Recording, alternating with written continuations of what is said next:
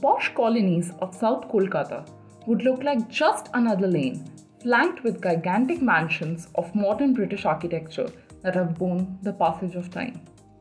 But as you walk through the lanes of Bishop Lefroy Road, a pale yellow mansion with its newly painted grandeur will catch your eye. Spanning across a breadth of 150 meters, this complex is magnificent. Unknown to many, right towards the end of this colonial beauty is the home of one of the best filmmakers of his century, Satyajit Ray, who sought permanent residence here in 1970. But the colony with its bountiful greenery was not as alluring to the Oscar-winning artist. Believing the Bishop Lefroy Road to be a Shahib Para or white town, he feared that it might interfere with his ideas, which were grounded and although westernized, quite Bengali in its approach.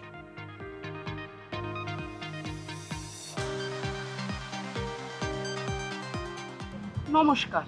I'm Anushka Mukherjee, a third-year undergraduate design student from the Indian Institute of Crafts and Design. For the longest time, even I believed that Satyajit Ray is a phenomenal filmmaker. But after coming to a design institute, I discovered what a great graphic designer he is.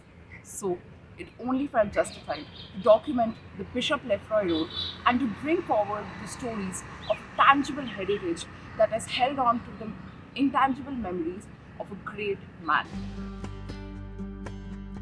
An astounding filmmaker and a master storyteller, his films are a rare blend of intellect and emotions, where his cinematic heritage belongs as much to India as to the world. He once iterated, "When I write my own story, I use characters and milieux I'm familiar with. I can deal with something I do not know at first hand only with the help of someone who does," like Bibhuti Bhushan's Village, Tarashankar's world of zamindars or landlords, and Tagore's Renaissance Bengal. But how can one talk about his films without talking about his music? Known to shut himself in his study completely after his final edit, he composed Indian and Western scores, keeping his musicians in mind. This controlled, precise, and meticulous manner has earned him a plethora of awards, most notably the Academy Award for Lifetime Achievement in 1992 and an honorary doctorate by Oxford in 1978. Much like the other mansions on the Bishop Lefroy Road, the complex flaunts its colonial architecture with shuttered windows and a huge balcony overlooking the street. The entrance to Ray's apartment is quite intriguing. As you walk up the wooden stairs, you'll be transported to a different time. The apartment is perched on the top floor that has the archetype of a high semicircle roof where the pillars are adorned with the framed images of Satyajit Ray, serving as a memorabilia of his craft and legacy, which has been carried forward by his son Sandeep Ray. Part of the larger complex, this is a private property owned by Tata Private Limited. Marked as a Grade 1 heritage property, you will find a stone plaque just outside the complex that renames the Bishop Lefroy Road as Satyajit Ray Dhoroli.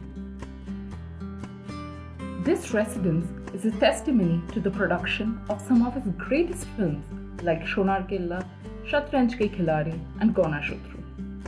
But a fact that many don't know is how great a graphic artist he was. It's safe to admit that he may be India's first unofficial graphic designer, which is seen explicitly through his movie posters that he designed himself. With a peculiar way of attracting the crowd to the synopsis of the movie through its detailed drawing, has been achieved by no other director than Ray himself. As a tribute to the legendary filmmaker, the Bishop Lefroy Road is flanked with the posters of his movies, which are perched high on the British-style street lamps.